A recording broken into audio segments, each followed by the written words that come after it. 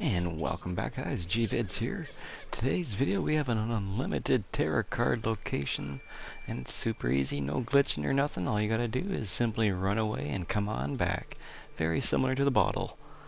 So you guys are gonna want to come to this exact location here, and it has to be on day cycle 4.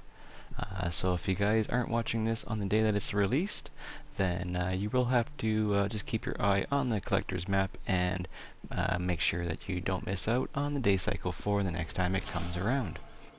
So this one is super easy, guys. All you're going to have to do is put your hit marker or make a point on where to run out to. I have a nice little area down here where I pretty much just run up to the bend and then I turn around and come on back. So you guys can match that if you want. It doesn't really matter what direction or which way you run.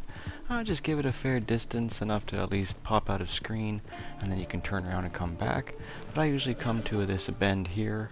That way I guarantee myself that it is going to be respawned and I'm not running back and forth for nothing. But we can hold 10 of these, so we can make a fair amount of money. Basically just running back and forth. It's super easy. Load up about 10 of them, I believe, that you can hold, and go on, sell them to Madame Nazar, and then come on back and do it again. So you can make pretty good money, not just money, but you can also make some XP with it as well. So as you see, we have the card here again. Make sure you guys don't piss these guys off, because you will have them shooting at you if you end up bugging them too much. Just keep note of that. Make sure you give the Butcher Creeks guys their own space, therefore you guys can run back and forth without having a gunfight to do first. But as you see, it was there for me again. Super easy, guys. Just run back and forth. I'm not going to drag this out any more than I'm just going to continue going back and forth here.